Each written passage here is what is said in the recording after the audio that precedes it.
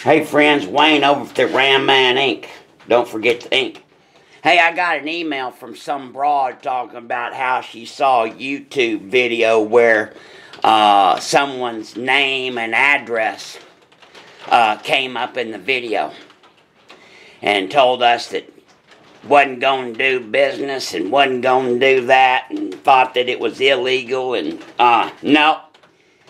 See, we found out all about that 3 years ago when we had that Canadian corporation scam us and for all that money, see.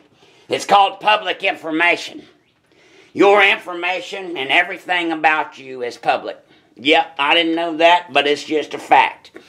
Your information and everything about you is public information and it's not illegal. It doesn't make shit whether you put it on email around the world, put it on YouTube or whatever. When you addresses, names is public information. What's not public information, phone numbers, all public information. What's not public information is credit card numbers and social security numbers and things like that. That is not public information. And you can get in trouble for that. But I'll tell you, over here at the Ram Man, we've got a small team of people that have done wonderful things over the last 35 years with Uncle Ron that people have never done. Mopar components, locking hubs, and so forth. We have a small team over at the Ram Man Inc. Most of you don't know it. Most of them retired. Several are on disability. Most people don't know it, but I'm a disabled veteran, absolutely Army tanker.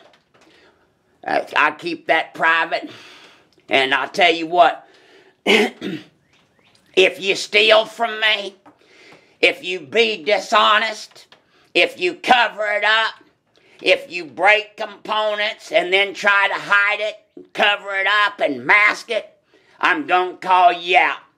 My daddy told me that it was my responsibility that when you saw a wrong, that you need to right it.